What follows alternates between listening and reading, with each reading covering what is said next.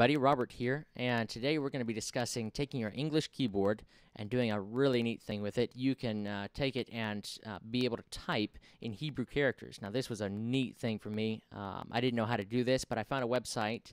Up here you can see the link, wiki.jewishliturgy.org/Hebrew_font_and_keyboard_layout_setup. And what you're going to be doing here is they have a little zip file that you can download. Now this works on Macintosh, as I understand, and Windows. Today I'm using Windows XP, so you're going to be taking that. Anyway, we can go ahead and download this here. I've got Mozilla Firefox, and you can do this in any browser, but download it to a place where you're going to know where it's going to be downloaded to. And what is downloaded is this zip file here. Now I have pzip, which has been very valuable to me. It's an open source project, so it's entirely free to be able to extract this zip file, because inside it, as you can see here, it's got multiple files. Pzip, P-E-A-Z-I-P, and you can search for that on Google and bring it up.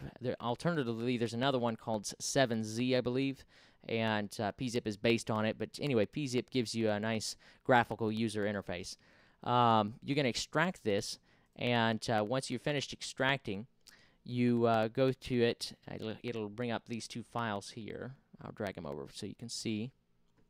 And whoop, not that one yet.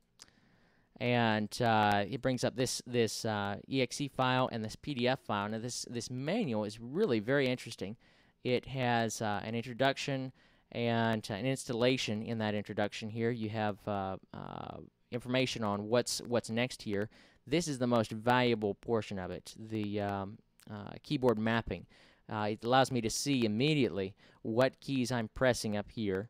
So if I'm pressing the Q key and I would get this here in Hebrew, or let's say the T key, I'd get the Aleph, and it's giving me an English transliteration of the Aleph. And I believe down below here, I don't know what the numbers are. I didn't read the manual fully on that, but anyway, you get this is the normal state, and in the shift state, you get all these vowel markings that you can then include with the Hebrew characters. And then you get a state here when you press the Alt GR key, or the right Alt key. You get these states. Also up here you can see you get, if you press Alt Control and then press one of these keys, you get these. I don't know how to use all these, and they really weren't that valuable to me. Alternatively, you also have Alt Control and Shift states as well. So you get really a slew of things from this right off the bat. Right now, what we're going to do is we're going to take the exe file, and I'm going to double click on it, and this will bring up a little window here that then allows you to extract these files to a particular folder. You're going to have to pick a folder on your system that you want them to. I would just place it in the same folder here if it were me, but you can choose wherever you want. Anyway, you're going to extract this, and you get this folder that you saw earlier. And inside of that, you have a setup.exe file. Now, before we do this, I'm going to go into my control panel, and really I should have mentioned this a little bit more in detail prior to this, but we're going to take it with a grain of salt here. This is in the category view of your control panel. Alternatively, in the classic view, you'd go to regional and language options. Right here, I'm going to show you in category view where to find that. This is in date, time, language, and regional options, and then regional and language options. And it brings up a little window here. I have my regional options, and it gives me all sorts of information here. I'm going to go into the languages tab.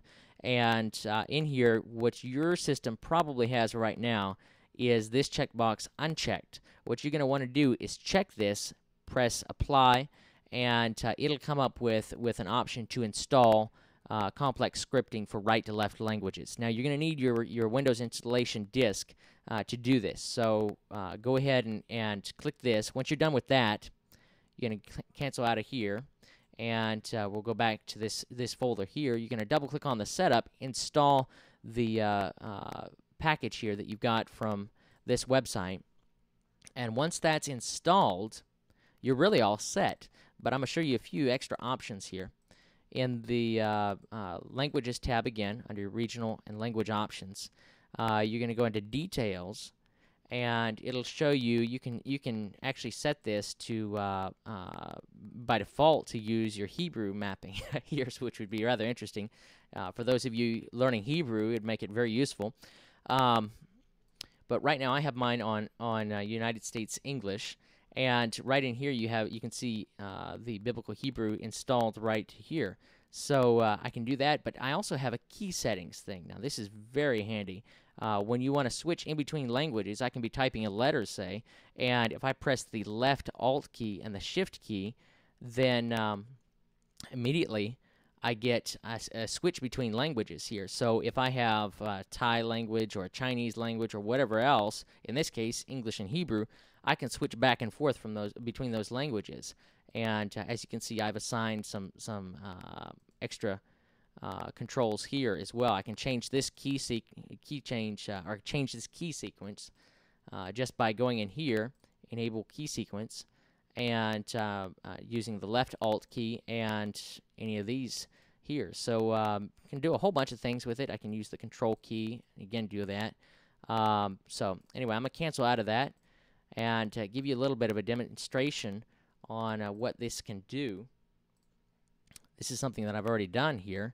You just bring up Word.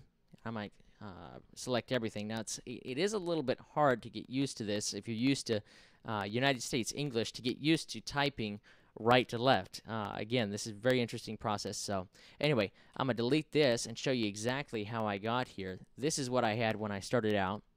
I bring up Word, and I'm going to bring it up to I'm going to say a 36 size here font, and then I'm going to press the left Alt key, and while I'm holding that down, I'm going to press the Shift key, and then I'm going to let up.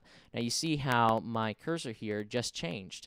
Well, I'm now in the Biblical Hebrew character set, so I can press the A key, and you see I get a sheen, or a scene, whatever the case may be, and I can press the K, U, and O, and I can get shalom. So if I wanted to put the vowel markings in here, it's very easy. All I would do is I would press the Shift key, and I put the vowel markings in after I press the letter, I believe. But anyway, you can get a good idea as to how useful this can be.